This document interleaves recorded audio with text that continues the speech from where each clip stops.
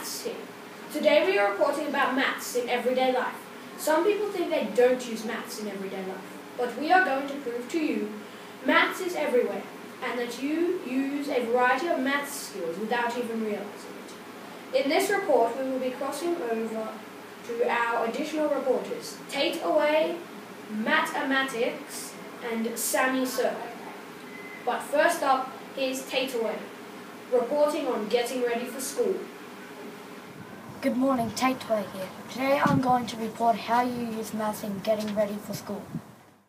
You don't realise it, but when you get up in the morning to get ready for school, you are using many math skills such as checking the time to get up and to make sure you aren't late for school, checking the size of your clothes that you are putting on and the type of clothing that you need to wear to suit the season.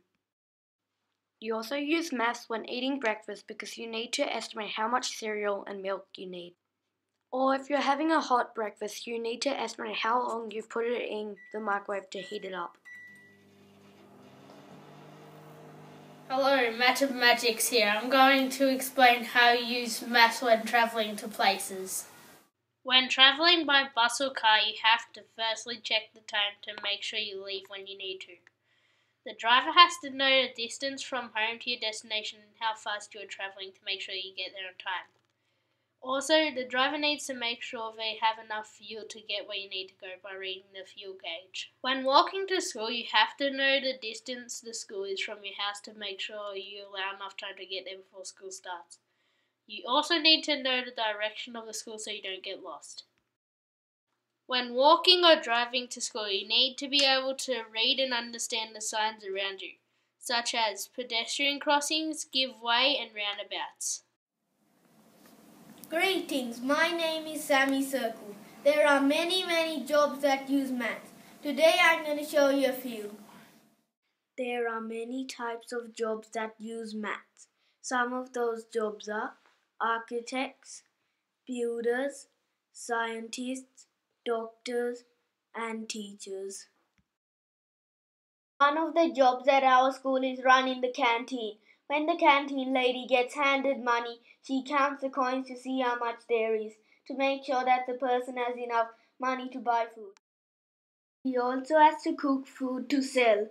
To do this, you need to know the temperature to cook the food and the length of time it needs. The canteen lady also needs to calculate how much money she's going to sell the food for.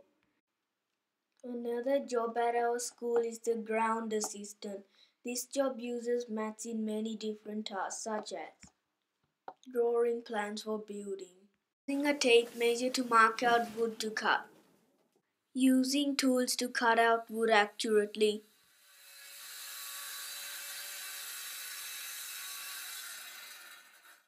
reading a gauge to check temperature, rainfall, watering systems, and general maintenance. Thank you, Tate Away, Mathematics and Sammy Circle for summing up this report. Ha ha ha. Now we have proven to you that maths is everywhere and you use maths in your everyday life, sometimes without even realizing it. We hope that you can use your maths skills to solve problems that your everyday life can bring. Mr. Maths, signing out.